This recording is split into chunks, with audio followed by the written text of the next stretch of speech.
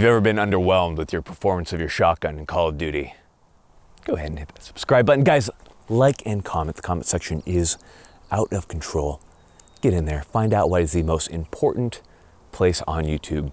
Guys, the biggest support of the channel right now is Brownells. Brownells is bringing back ancient weapons from the past to haunt us because they can. They're an awesome resource. Go check them out. A big thank you to Brownells for sponsoring this video. Of course, we have other sponsors. We have Acre Gold and of course the Sonoran Desert Institute. Definitely go check them out. If you are looking to get into gunsmithing, that type of stuff, they have some great resources. So ladies and gentlemen, I often forgotten about, but most certainly not by me, Zero Buckshot. Welcome to the channel. Today we're going to be talking about shotguns.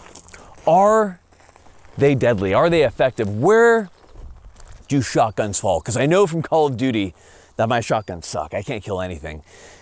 And despite my proclivity to not wanting to listen to what politicians tell me, I had a question. I kind of wanted a 12-gauge shotgun. So we went ahead and got one, and we decided to do some scientific testing to see how they perform. So today, we're gonna be running a Benelli M4. Now, to be clear, what's really cool about shotguns is that when it comes to 12 gauge, yes, the Benelli M4 is cool. It is a semi-automatic shotgun and it rocks and it's awesome. But the fact of the matter is depending on barrel length, you're gonna get about the same or perhaps even better performance. So even having your dad's old pump shotgun with a 20-inch barrel, you're probably gonna get slightly better results compared to the Benelli M4. So don't feel discouraged if you're watching the results of this video. Any old 12 gauge is gonna perform just about the same. That is a cool thing about 12 gauge shotguns. So getting into it, the question is, what is normal? There are of course other gauges, but today we're gonna be talking about 12 gauge because for my entire childhood, I've watched bad guys get blown away by 12 gauge shotguns. I've watched shotguns be awesome. I watched the Terminator use them and I figured that's what we're gonna do the video about.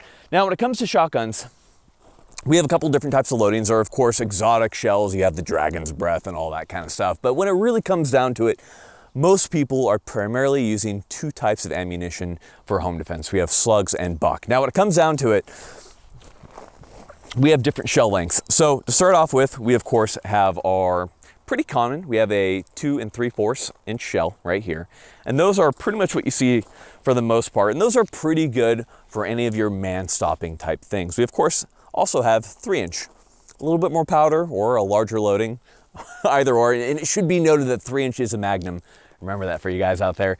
And in any case, the 3-inch are typically for larger game, that type of thing. And it is a little bit more power than might be necessary, but we certainly do have them, and it is America, so we can do whatever the fuck we want. And that is the nice thing about being able to own those 3-inch shells. But in any case, if we take a look at it right here, the question is, what is the difference between slug and buck?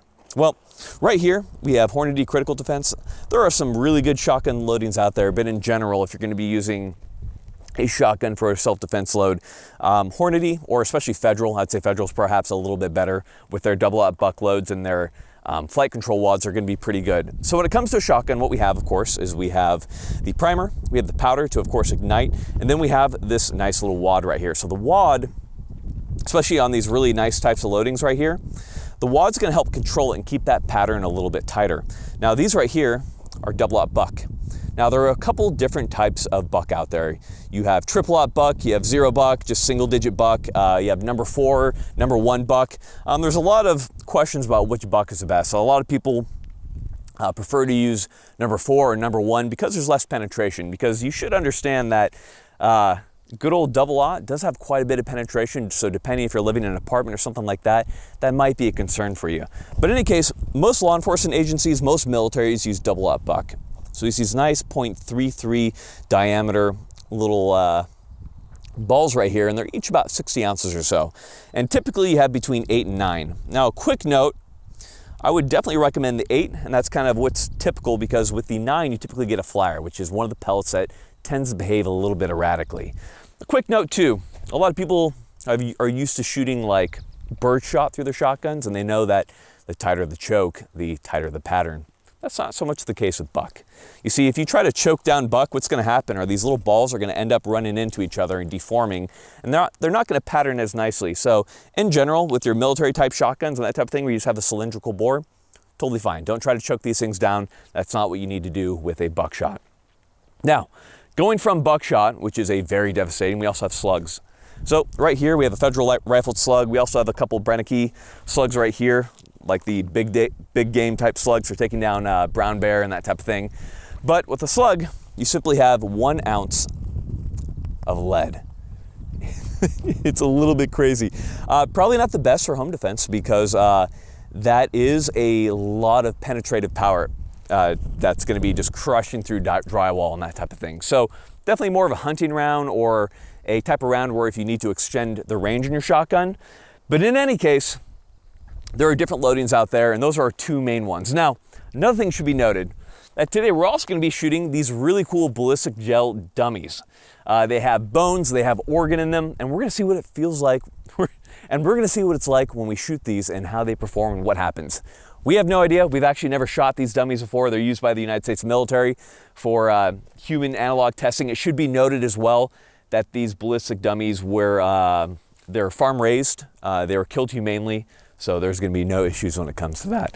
So one thing that I've always wondered about, and that I've, as a kid, I think I definitely misunderstood, is how effective are they? At what range do I really start opening up, and do I no longer have an effective kind of engagement distance when it comes to my shotguns? So what we're going to look at here is I have a couple different paper targets, and we're going to shoot with these Hornady critical defense loads, and we're going to see how much the pattern opens up from 7 to 10 to 20 to 25, and we'll take a couple shots at 82 just to show you some things. We'll also fire a couple slugs through this guy, but without further ado, let's check it out. Okay, let's go ahead and let's group these out. So we're going to take all of our shots right now, just get that taken care of, and see how we're going there. All right, starting at about 7 right here.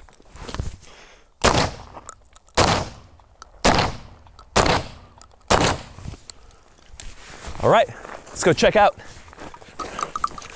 Okay, so at 7 right here, if we want to come take a closer look. So right here, we have the wad, right? Remember that wad's gonna be there, so that's not the actual pattern. The actual pattern we have right here. So very tight at 7 with that Hornady critical defense. We have 1 flyer there. Very much so under a handprint. We're looking at about a 2-inch grouping right there. And a lot of people think with a shotgun that you want as big of a pattern as possible. Not so much. You want to be accountable for your rounds. The thing that makes a shotgun so devastating isn't the fact that it spreads out. What makes it so devastating is you're getting hit by freaking 8 to 9 pellets of 60 grains of going approximately 1650 feet per second. That is devastating. It's faster than a 9mm. All right. We're at 10 right here. Very good grouping right there. Awesome. Still under a handprint. We're looking at about 5 inches across. That is looking good right there. All right, let's check out at approximately 20.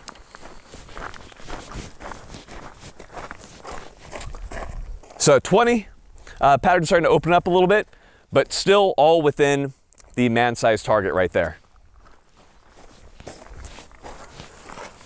Same thing at about 21. Really respectable pattern when it comes to a shotgun. Finally, we have out here at about our max distance of 25 on this little range right here. And we have a good grouping. Again, everything's on paper. That's what we want to see. So the point is that we're getting pretty good, decent human-sized hits with these loadings right here. So it definitely does depend on the type of buckshot that you use. If you're buying cheap buckshot, you're gonna get a much wider pattern, so you should understand that. But with this Hornady critical defense or with your Federal, that stuff, it kind of fucks. All right, let's try it at 80. Let's shoot at some steel, see what happens. Like to use birdshot or something like that for home defense. And the thing is that if you're not getting penetration, penetration matters. You gotta get deep in there, otherwise it doesn't matter. Okay, we're gonna take some shots at some reduced sized IPSC steel. So it's about C-zone only, and we're at about 80 yards right now. Let's go ahead and let's check it out.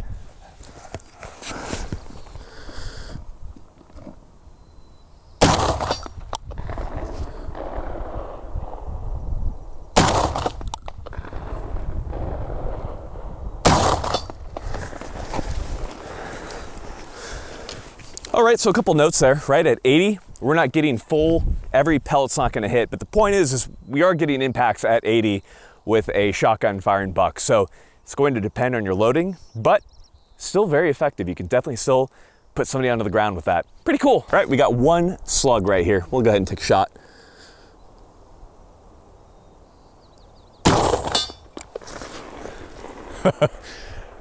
That would definitely kill. That would hurt. Holy shit, slugs are crazy. Did you hear that going down range? So, for science, we're gonna go ahead and we're gonna shoot this ballistic dummy. We're gonna see what happens. We're gonna start with our good old Hornady critical defense, 2 3/4 inch load. I'm really interested. Now, we have 3 different dummies. A big thank you to Ballistic Dummies for sending these out. And we're gonna go ahead and center punch this guy and just see what happens. All right, we're doing this. For the first time ever on Garand Thumb, we have double aught buck versus a ballistic dummy. All right, we're gonna center punch this guy. Micah, you ready? I'm ready. Oh, I got... Oh. Okay, let's talk about this.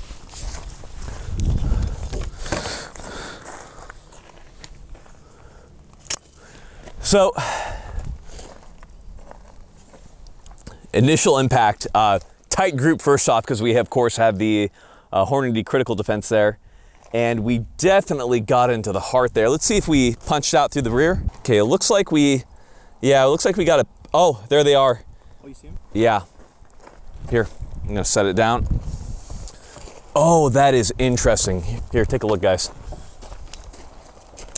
So it looks like I can see some of these pellets right there. Yeah, you can see how they deformed. Oh, and so it looks like it took some of the bone out through the back of the spine right there.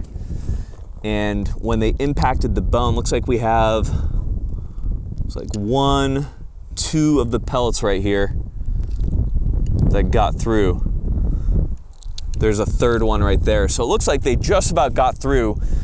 So that seemed to be a pretty good loading as far as the amount of power where it dumped all that energy right in. That was really interesting. I actually wasn't sure precisely what was gonna happen, but oh God, here, come look at the front.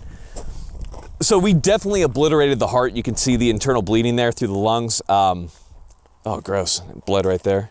Anyhow, so what we're gonna do now is clearly what we have to do. We're gonna shoot it again. I'm gonna gut shot this guy, and we're gonna see what happens. Ready, Micah? On you. Yo. Oh. Oh no. Oh no. Oh my God.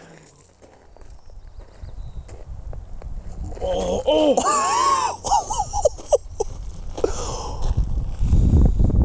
Please, no. Yo.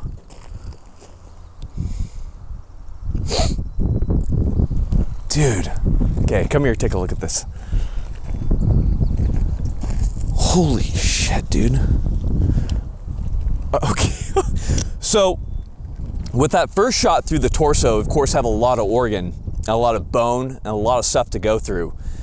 Doing the gut shot, we had a lot less resistance, and so, I'm not a doctor, but I mean, I did quit med school once, so that makes me pretty damn close in New Jersey. And it would look like, due to the lack of resistance, that we got quite a bit deeper, and we also obliterated the spine. So that guy's not going to be dead immediately, but at the very least, that guy is paralyzed right off the bat. And that's definitely going to be a lot of cardiovascular damage. I'm pretty sure that this guy's going to die. Would you agree, Micah? Oh, he dead. Yeah, I think he's dead. That is nasty. That is crazy.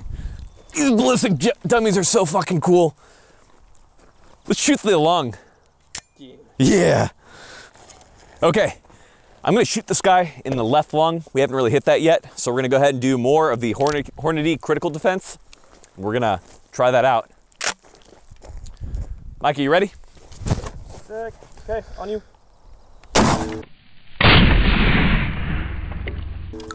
Oh.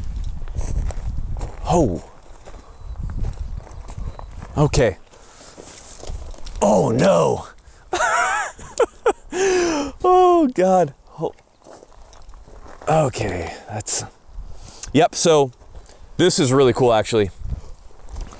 That is really cool. So you can see right here on the back, you can actually, if you get a little close, you can see the actual wound tracks. That is disgusting to you. You can see the actual wound tracks from the pellets right here as they are coming out. So it looks like we had about 4 that made it completely through and just about dumped out. That is really, really interesting. So yeah, so when this is no news for anybody who's been military trained, police trained, or done any bit of research on gunfighting and stuff, but when you're shooting up towards the thoracic cavity, you know, the general standard when it comes to projectiles and their ability to penetrate is that they have to do that 12 inches of ballistic gelatin. And of course, the 12 inches of ballistic gelatin isn't specifically meaning 12 inches of human tissue. But you can see why that's important is because when you do impact areas that are critical to a human body, that you have a lot of things right around there that are going to be able to defend it, such as the bones and the organs are going to provide resistance. So having that ability to get completely through and get deep enough is going to be important. I think the only way to finish this guy off is to do like 4 rounds rapid fire into his chest and to see what happens, right? I wouldn't imagine it any other way. Any other way, yeah, I agree. After that, it's gonna be some Magnum slugs. Let's check it out. So we're gonna go ahead and rapid dump in about 5 rounds, because what makes a shotgun cool is that compared to like a pistol or a rifle, each trigger pull is sending 8 to 9 projectiles into a target, unless you're using a slug. And it's just pretty devastating. So, you know, by firing 5 projectiles, I'm putting quite a bit of lead, approximately 480 ounces per trigger pull into a body. And for my guys who shoot 45-70, it's not that big of a deal, but that's pretty devastating. So we're gonna go ahead, we're gonna finish off with 5 rounds into the chest right here. Micah, let me know when you're ready. On you. Okay, here we go.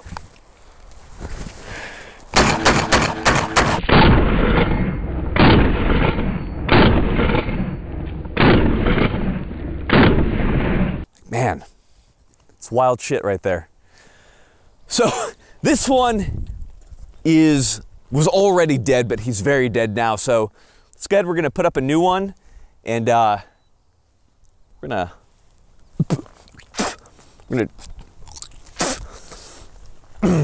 gonna put some slugs through it.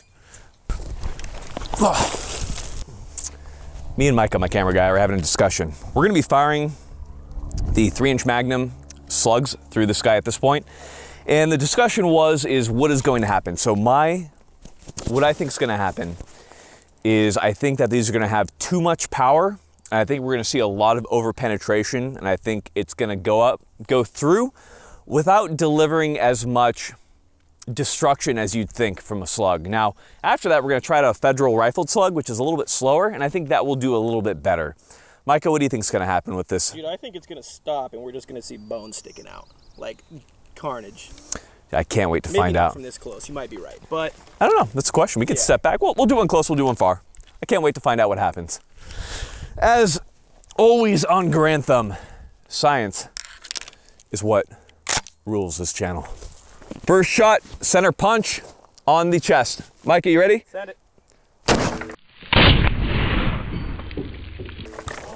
Oh! God. Okay, science must rule. Let's Dude, we broke the stand. Did we? Yeah, we broke the stand. Yeah, we did. Okay, hold on. Do you think it went through? Yes. Hold on. Do you think I can do CPR on this guy? Bring him back. I think he's dead. Okay. Oh yeah. Yeah, dude, that broke the stand. That sliced right through. That is the slug impact right there. And yeah, so this was right at the back. So it looks like when it came out the back, it impacted right here. And then appears to have likely deflected or deformed at that point to where it's gone.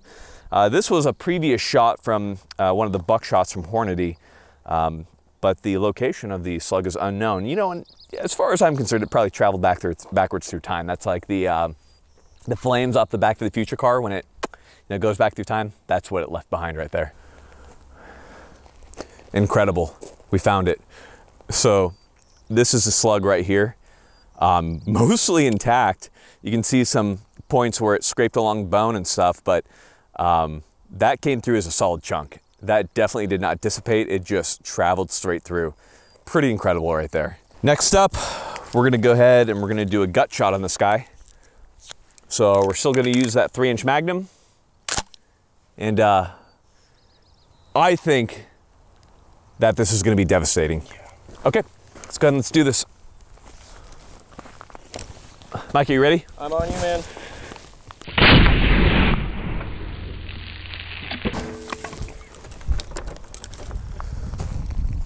Did we just break the stand again? Well, yeah, there's a splinter of the stand right there.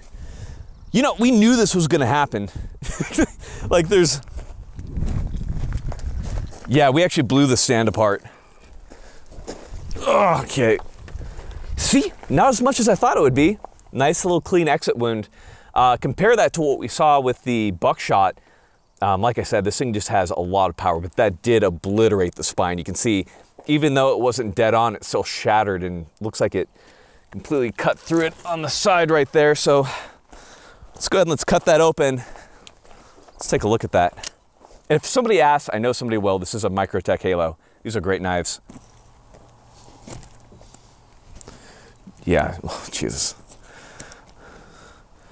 As you can see right there, it's just a channel going through about the size of that slug. So that was pretty damn devastating. The question is, how do we finish this off? Do we just put like 3 rounds of Magnum through this guy at once?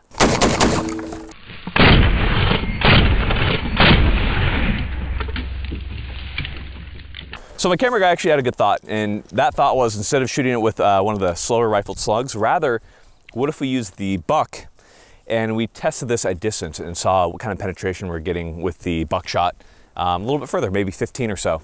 So of course, the engagement distance with your shotgun is going to depend on either how big your house is or your land is and that type of stuff. But in any case, I think it's going to be an interesting little perspective here. So let's get into it. So guys, we're at about 25 right here. So we're gonna go ahead and see how it performs. I'm actually not sure. Let's go ahead and do it. Mike, are you ready? On you, man. Let's check it out. Was it a hit marker? Oh yeah, Call of Duty, I heard it.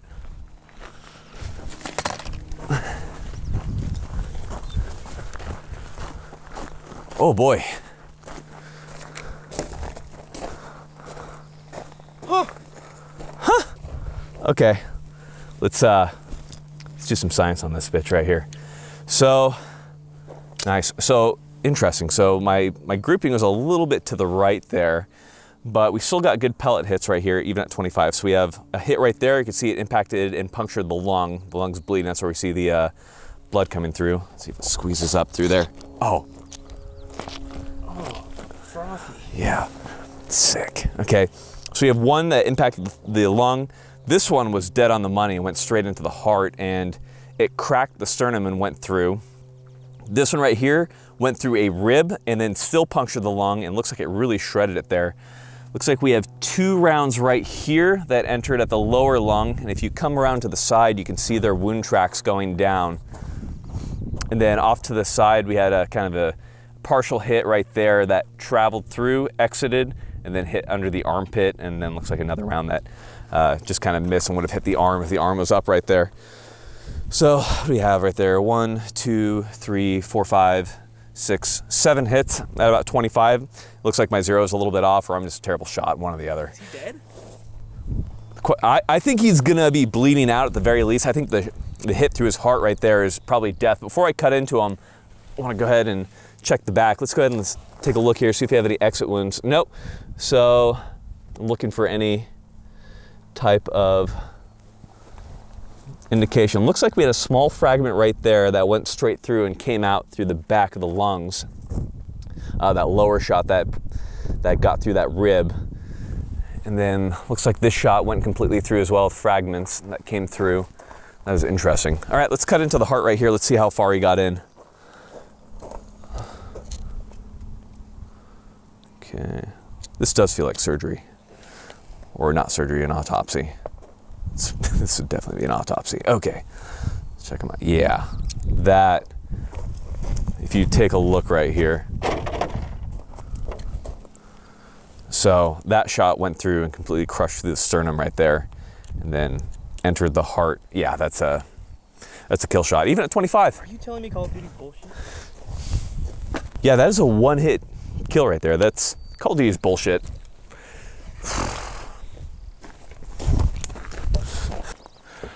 So obviously our dummy is shot at this point, and so it'll be a little bit harder to figure some stuff out. But what we want to do right now is take a shot with a slug at about, I'd say 50.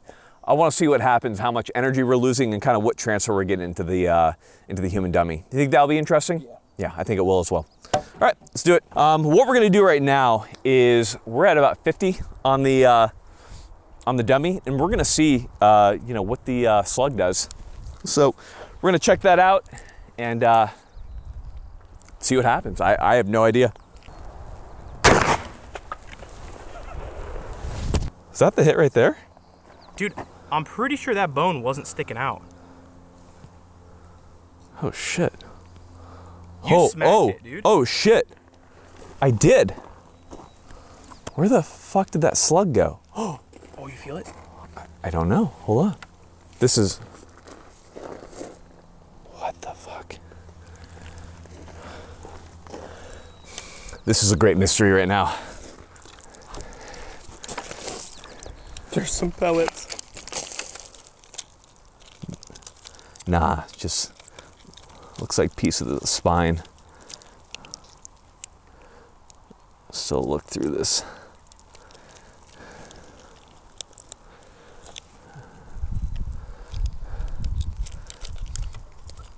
That is craziness. Well, I'm not going to spend forever just digging for this guy, but suffice to say that that slug was definitely effective.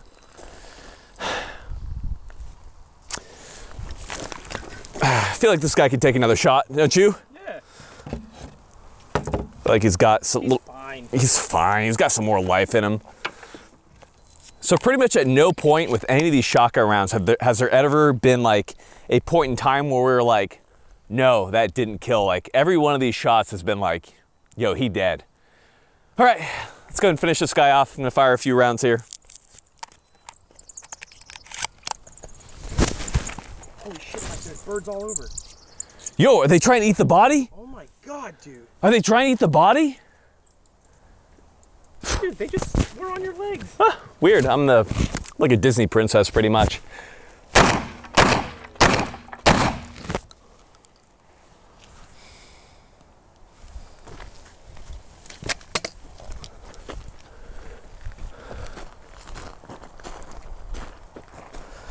I mean, we already know.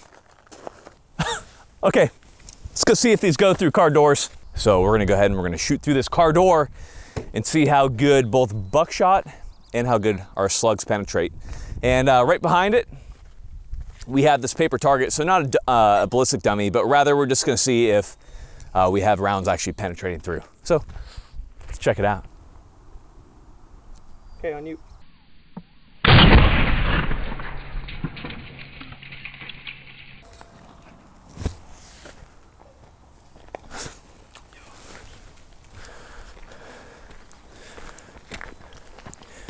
Yo, Miami-Dade Police Department has entered the chat.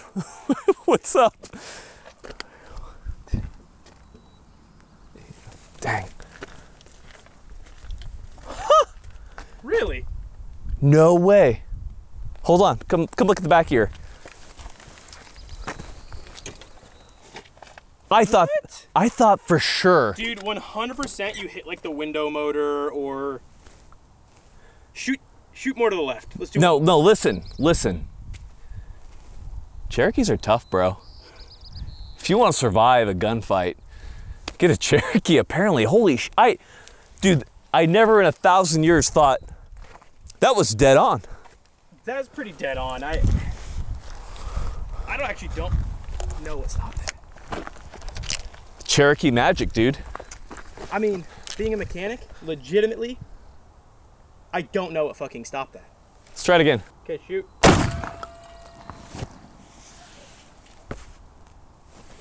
It had to have gone through.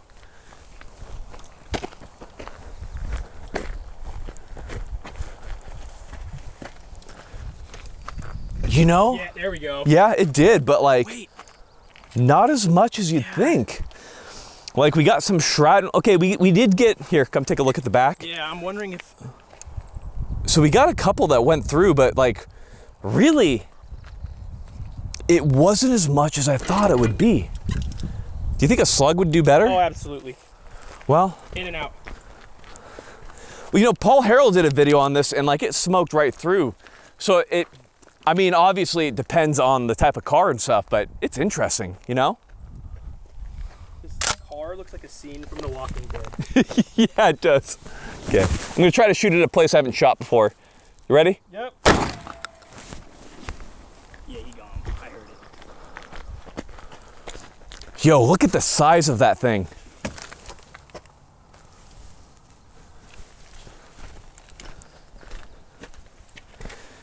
Yeah, it deformed heavily, but it came through and smoked through them right there, or perhaps there, it's hard to say.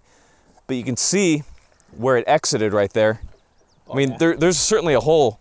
But you know, this is kind of a tough car door, dude. This is actually kind of surprising. This is the opposite of what I expected.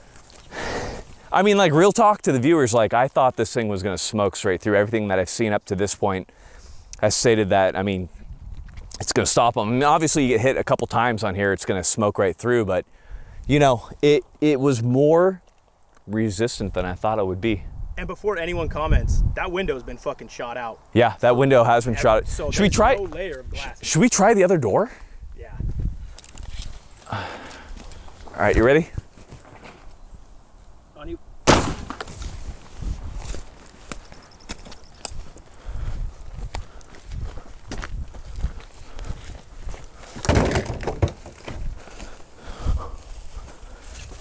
Okay, yeah, so we had it exit pretty well out that one right there.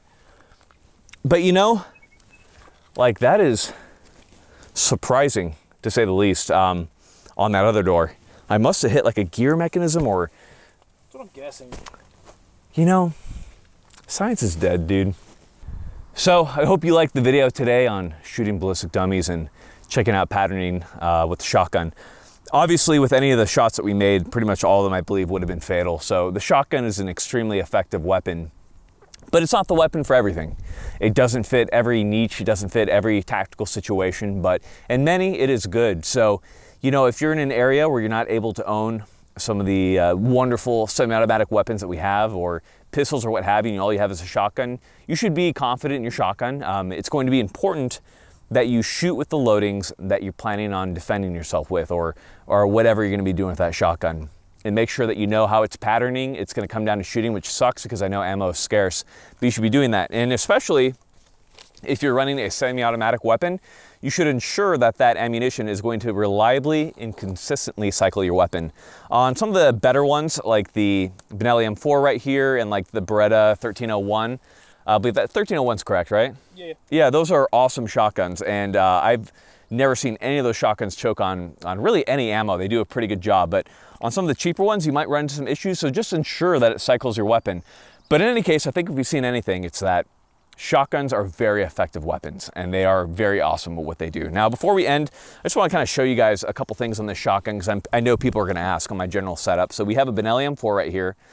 On the shotgun card that we have right here, this is a shotgun card from STAC, and they do fit into the M4 mag pouches. They're pretty cool, and they peel off, so you can easily slap a new one in when you need it, and they just Velcro right onto the side.